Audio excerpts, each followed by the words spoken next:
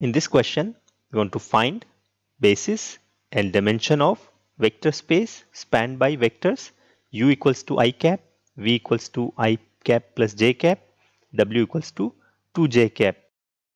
And here note that the dimension of the vector space will be the smallest number of linearly independent vectors in our vector space that span our vector space. And because our vector space is spanned by vectors u, v and w, the number of linearly independent vectors in our vector space will be equals to number of linearly independent vectors among u, v and w. And those linearly independent vectors will form basis of our vector space.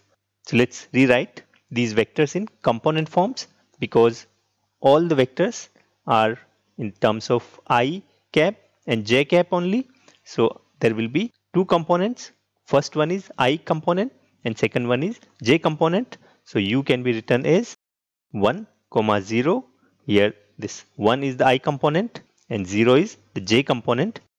V will be equals to 1, 1 and W will be equals to 0, 2. And to find the number of linearly independent vectors among U, V and W, I will use the matrix rank method where the given vectors form columns of our matrix. So let's say U forms the first column, V forms the second column and W forms the third column of our matrix.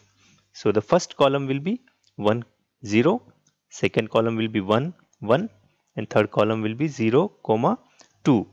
Now as we know that rank of a matrix is equals to number of linearly independent columns in that matrix, and because columns of this matrix are our given vectors, so rank of this matrix will be equals to number of linearly independent vectors in our given vectors. And because it is a small matrix of size 2 by 3, I will use the minor method to find rank of this matrix.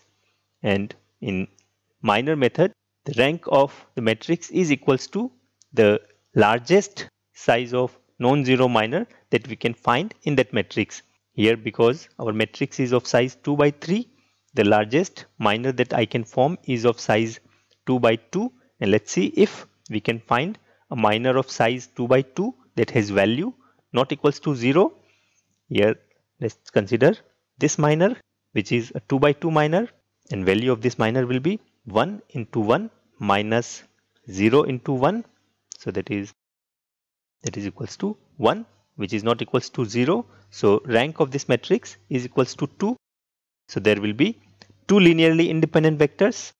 So the dimension of the vector space will be 2. And if we look carefully, here we can write the vector v as u plus w by 2. So here we can say that vector v depends linearly on vector u and vector w, and vector u and vector w are the two linearly independent vectors. So the basis for our vector space will consist of vectors u and w.